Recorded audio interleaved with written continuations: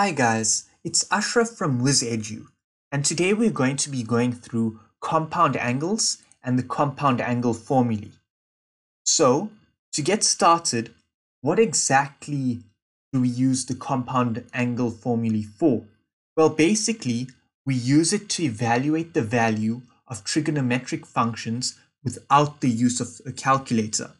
So when we do some examples a little later, you guys will understand exactly what that entails and what that means. So just like we had when we did double angle formulae, we had two types there. We also have two types of compound angle formulae. We have the cos compound angle formula and the sine compound angle formula. So today we'll start off by taking a look at the cos compound angle formula. So before we even get into the formula itself, let's try and just understand what exactly a compound angle is. A compound angle is basically an angle that's made up of two or more parts. So for example, if we said cos theta plus beta, that would be a compound angle because it's something plus something. It's made up of two parts. In this case, that would be theta and beta. So the compound angle formula allows us to evaluate these kinds of expressions. So our first cos compound angle formulae is if we adding two angles. So in this case, x and y. And what the formula tells us is if we have cos of the sum of two things, in this case we said x and y, if we wanted to evaluate that, it would be cos x times cos y minus sine x times sine y. So you can see the way I like to try to remember this is cos, sine, and a change in sign, because over here we had a plus and over here there's a minus, so we've changed the sign. So it's cos, sine, change in sign. So for example, we wanted to simplify cos a plus b. We could use the formula and make that into cos a times cos b, and we changed the sign because we had a plus there, we put a minus now, sine a times sine b. So this is how we use the formula to simplify a compound angle. And we had a plus here, so you can also have a minus. But remember, the trick to remember this is it's cos,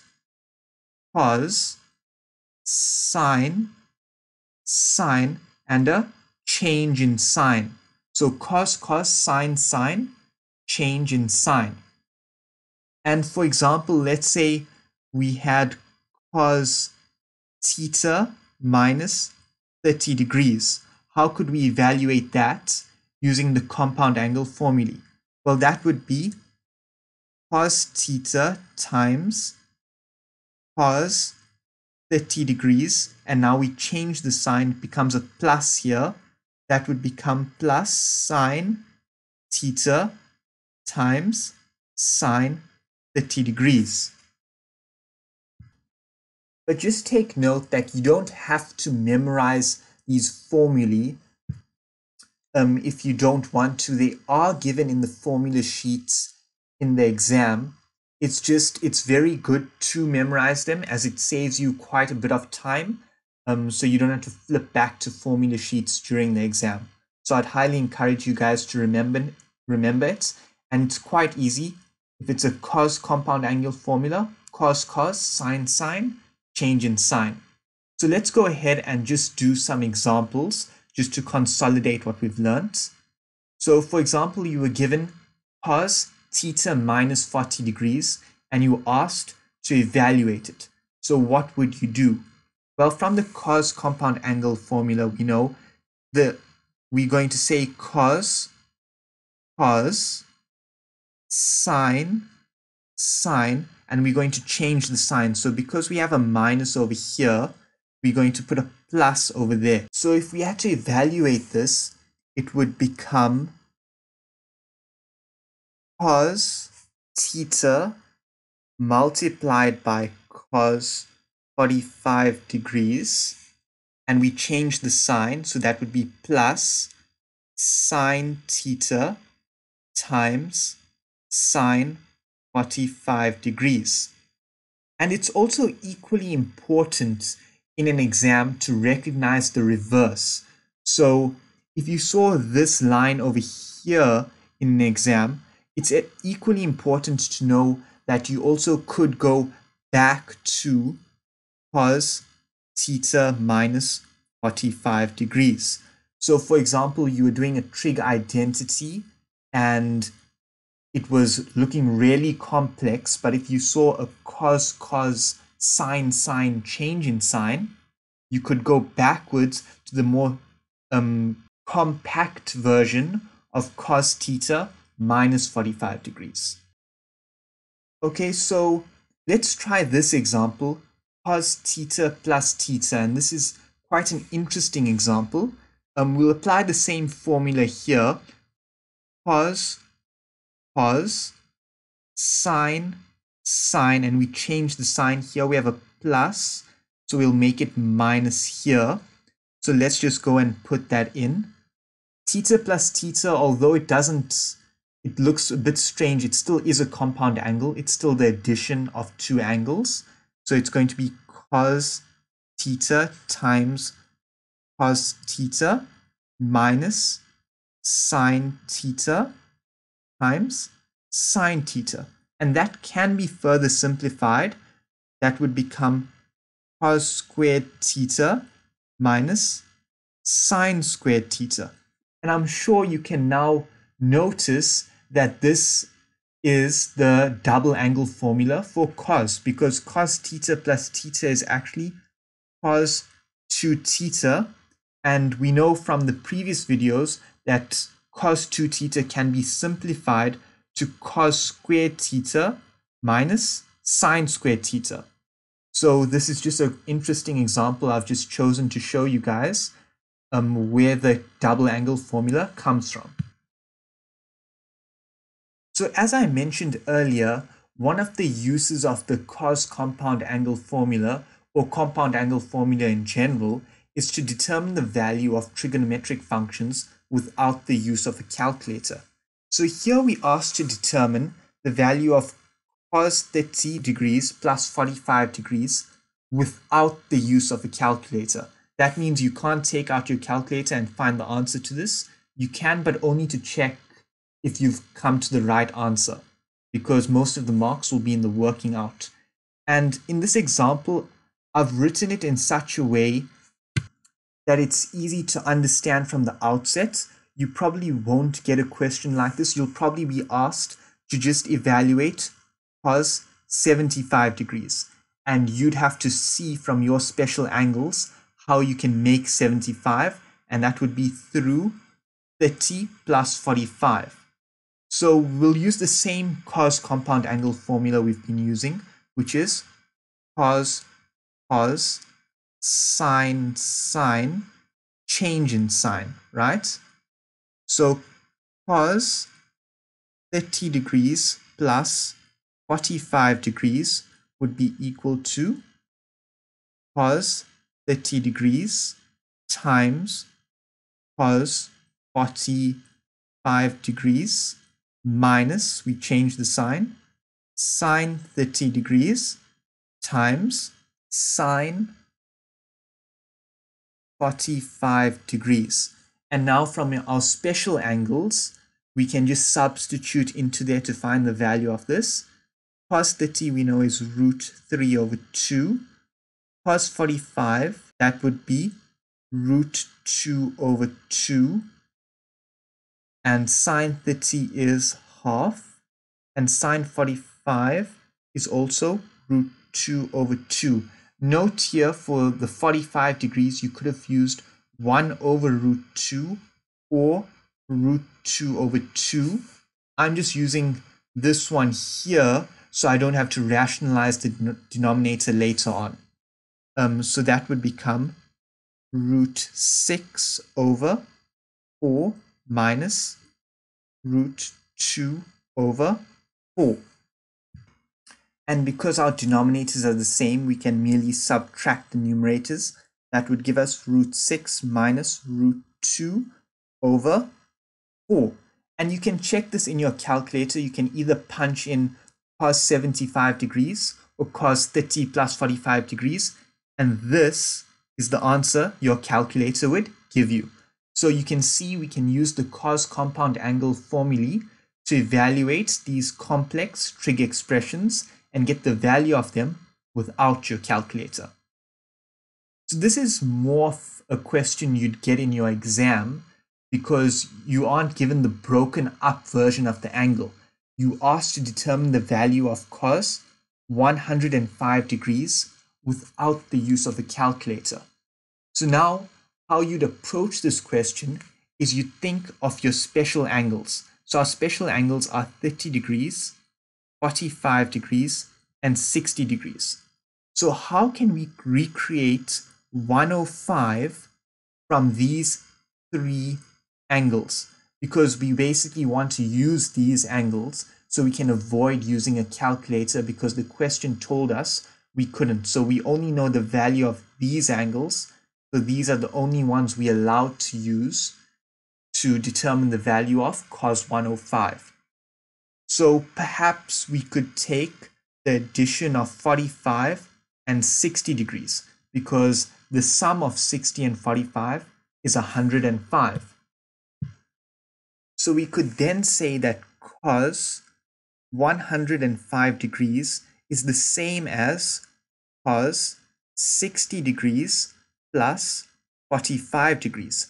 And from there, we can go ahead and apply our cos compound angle formulae, which is cos cos, sin sin, change in sign. So let's go ahead and do that. It would be cos 60 degrees times cos 45 degrees, change in sign, that would be now minus sine 60 degrees times sine 45 degrees. And these are our special angles, so we know these, so we don't have to rely on a calculator.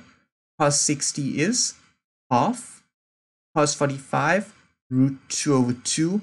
And again, you can use 1 over root 2 if you want. I'm just using root 2 over 2, so I don't have to rationalize my denominator at the end. Sine 60, that's root 3 over 2. Sine 45, also root 2 over 2.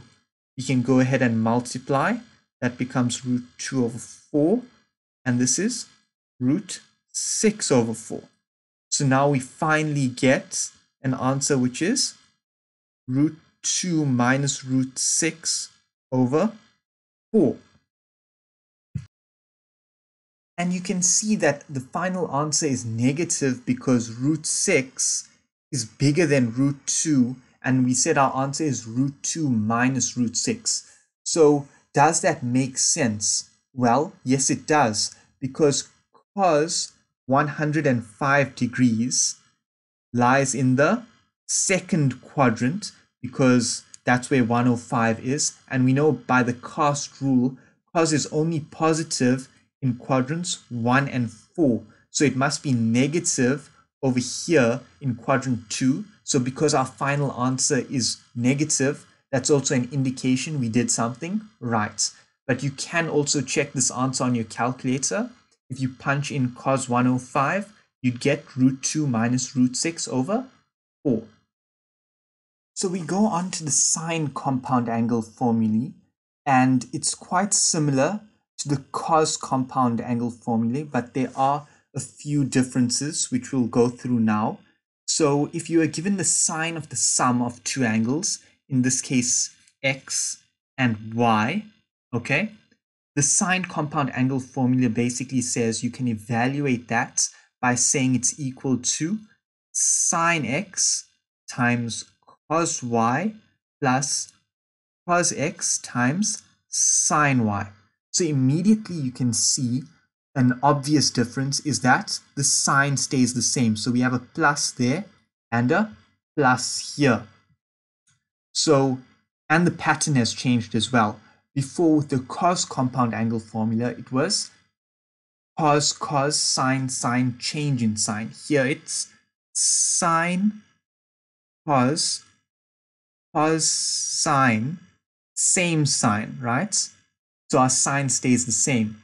So for example, we were given sine alpha plus beta.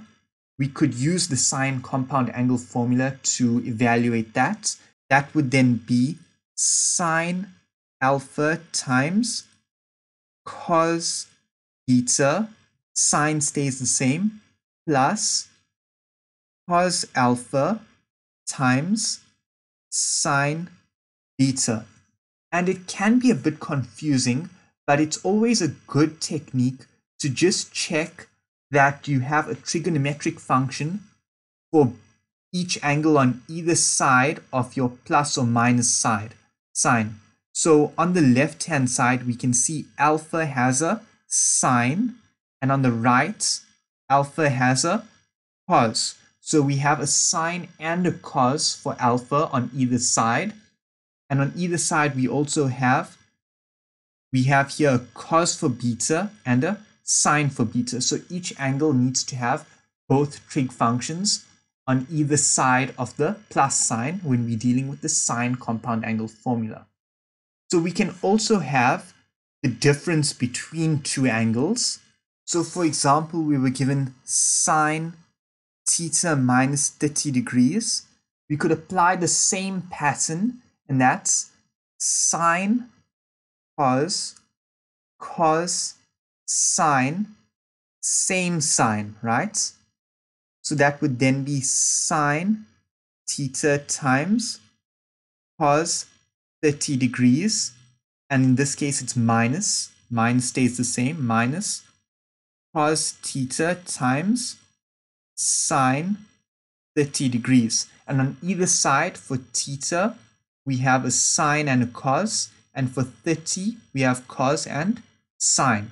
So let's go on to a few examples to consolidate the sine compound angle formulae.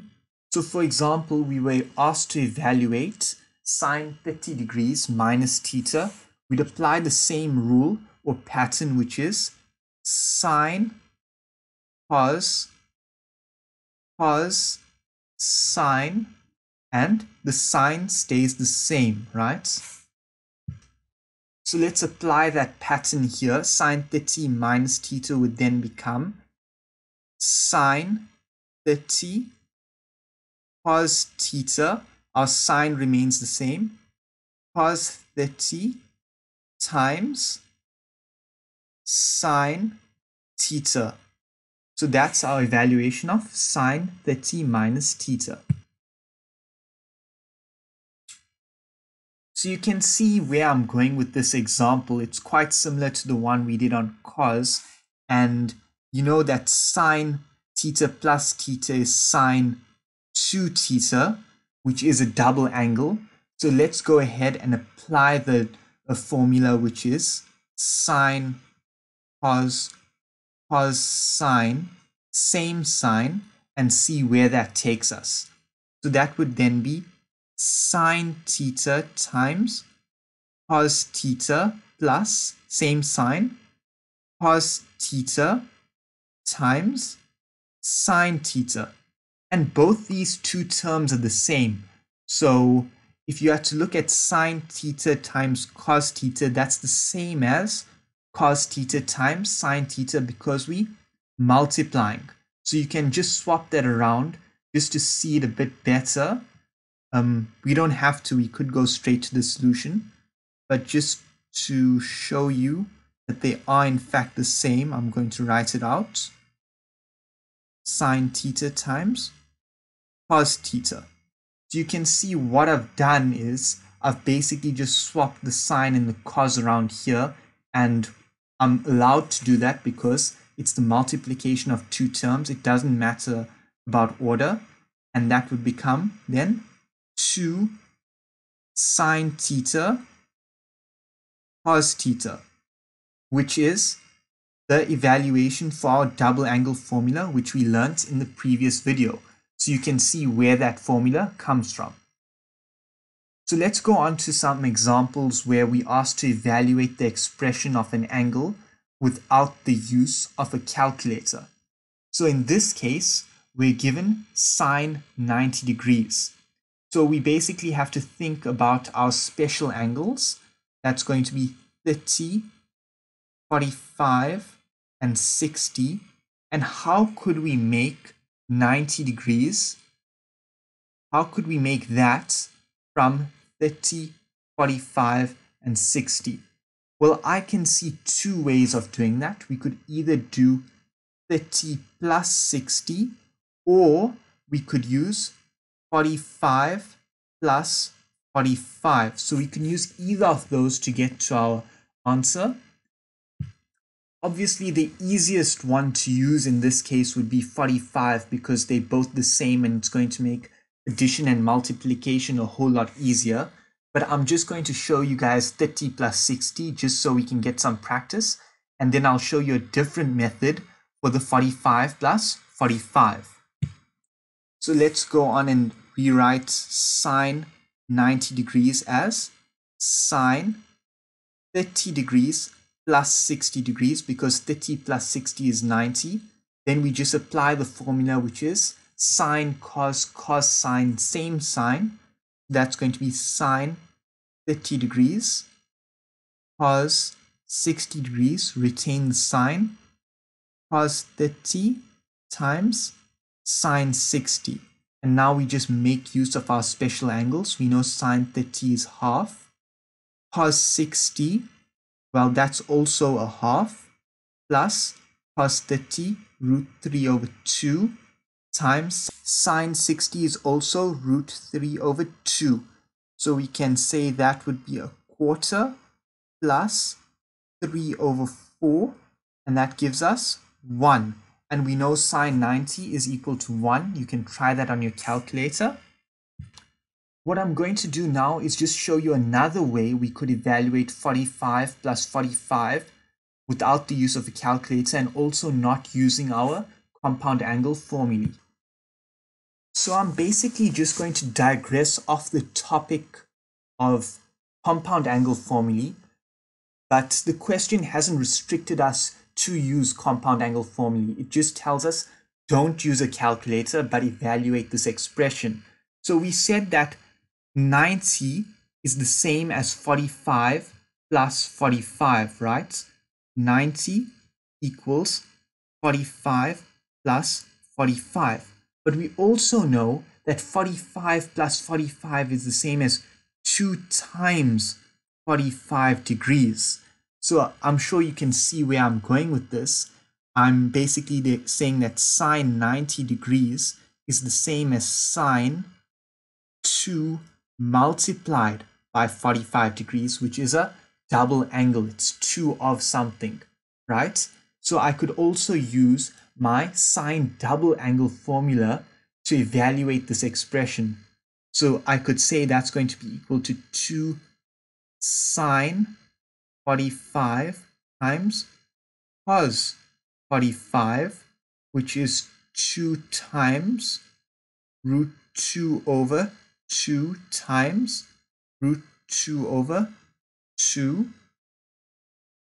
brackets there, and that's going to be 2 times 2 over 4, which is 4 over 4, which is also 1.